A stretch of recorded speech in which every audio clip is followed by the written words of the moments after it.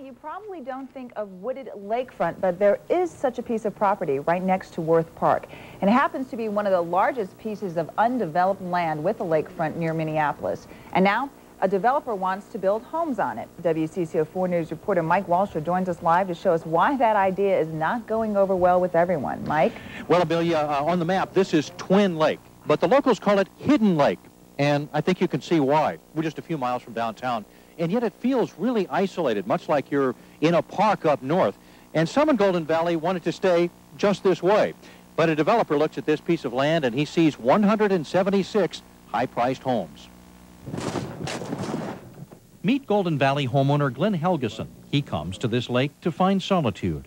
This is the only place where I have found to go to have solitude and refuge. I mean, you come here, you almost feel like you're not even in the Twin Cities. And we're only putting... And meet developer Bob Schmidt, who believes Twin Cityans need new and quality homes in a natural setting near downtown. We're very sensitive to the beauty of the land, and we want to maintain it that way. That's what really is going to draw the people here. Bob Schmidt bought this land a couple of years ago and wants builders to put up villas and townhomes, something like these. He also wants to build 10 homes priced up to $1 million each on the peninsula between Sweeney and Twin Lakes. We aren't going to flatten the peninsula. We're doing no mass grading whatsoever. It's all going to be individual custom builders. Helgeson admits $1 million homes could boost property values and cut taxes. Still, he argues, not worth it. If there's homes that go in here, it'll be changed forever.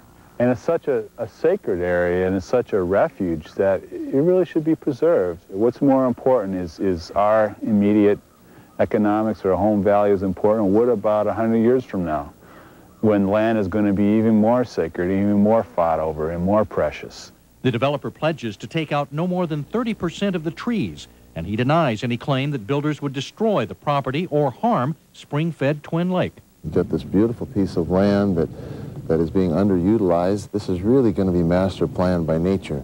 It kind of lends itself. It's just one small way in, and it's pretty secluded and sheltered here.